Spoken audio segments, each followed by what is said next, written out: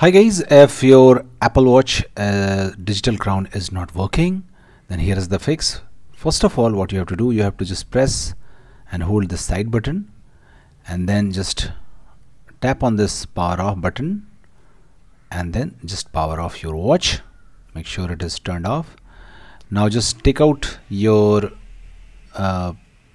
straps, by pressing these. Just take out your watch straps. Now what you have to do, once you're sure that it is off, you have to put your watch in lukewarm water. Okay, just put your watch in lukewarm water. Take a glass of lukewarm water. This should not be too hot, just normal warm water, and just put your watch inside it. Okay, it's series 2 or later.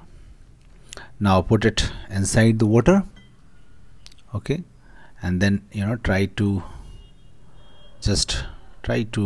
rotate the digital crown inside the warm water gently. Okay, in this way any dirt or debris present in the watch will get cleaned. Okay, now once that happens, take your watch out, wipe it with clean cloth, and now you have to just turn it on. Just press the side button and turn it on. Now once you see that your problem is solved, then it's okay. If it is not working, then what you can do, you can try updating the watch software.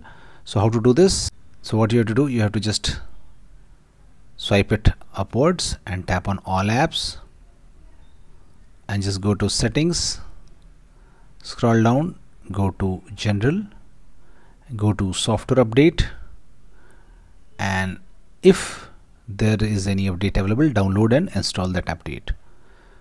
Thanks for watching. Please do like.